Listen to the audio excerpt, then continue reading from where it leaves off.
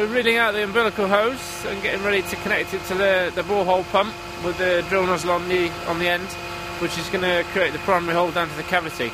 So it's like minus 22, so it's pretty cold at the minute.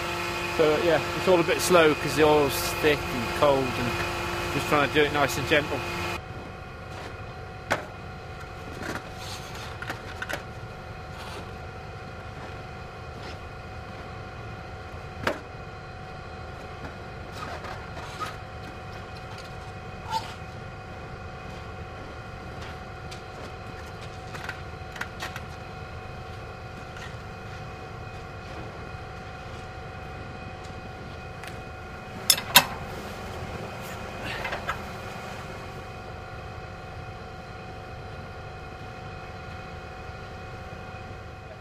So this is the umbilical hose. So this is the first drill that will go down. So we've got a borehole pump here that you can't see because it's already in the wellhead, with a drill head attachment on the bottom, and we're just getting ready to connect it. So we've got pressure sensor, so we know how much head's on the pump.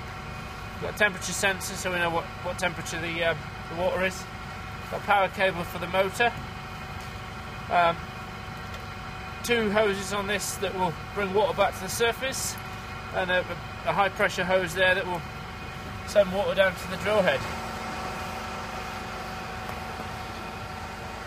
What I'm doing is that's